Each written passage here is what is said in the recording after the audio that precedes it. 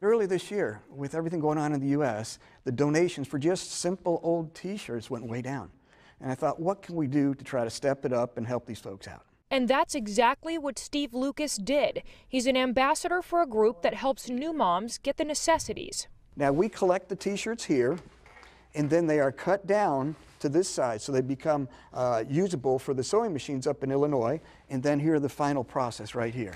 That final product, a cloth diaper for moms in inner city communities in Nicaragua. They're very happy people, but they are so happy with so little, you know, and it kind of breaks your heart to see what they're going through. Lucas says with wages of just $100 a week, diapers for these moms can be hard to buy.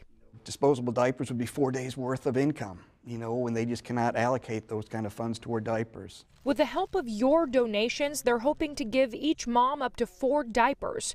Local company Stillwater Designs donating over 1,000 shirts just 3 days ago.